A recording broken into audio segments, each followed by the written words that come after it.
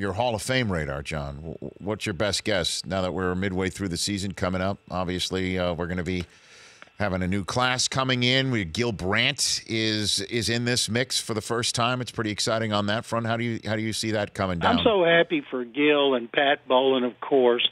Gil, I've known forever, like you have. I grew up in Waco, Texas, diehard Cowboy fan. I started hearing about him in 1960 with Tex Schramm and Tom Landry, and knowing how much Gil's meant to the game, he's in.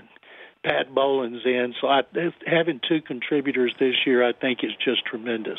So what do you think when it all comes down to it with players who might get in this? I think we got locks like Champ Bailey, Tony Gonzalez, and there's one more, and I can't remember who it is. I see 3 locks on there, and the rest. I think Ed Reed is one of them, Ed right? Reed is another lock, and so that makes it tough for the guys who are holdovers, but I know this, Rich, it gets harder and harder every year because of all the talent that's not just coming out that's first-time eligible, but the guys that are worthy year in and year out. And unless we increase the ballot, which we're not going to do, I feel so bad for those who have to wait. But as so many have learned, never give up hope. Why not increase the ballot?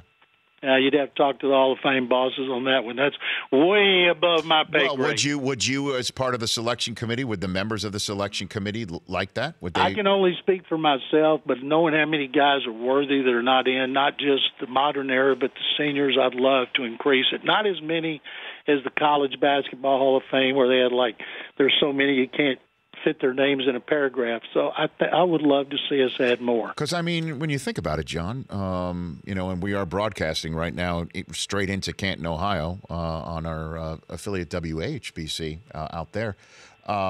Look, there's just a handful over 300 men in the history of the National Football League, on which there's 53 that play every single week for 32 teams. I don't think it would dilute the sport and or that room if you add 1 or 2 more every single year. I agree with you 100%. One thing I'd like to see, and this came up when we created the contributor category, there was a talk about putting coaches in the contributing category because it's hard for coaches to get in when they're going against players. And so I wish they were eligible for contributors, and then we'd be able to get more coaches in there. The Rich Eisen Show, weekdays at noon Eastern on Audience.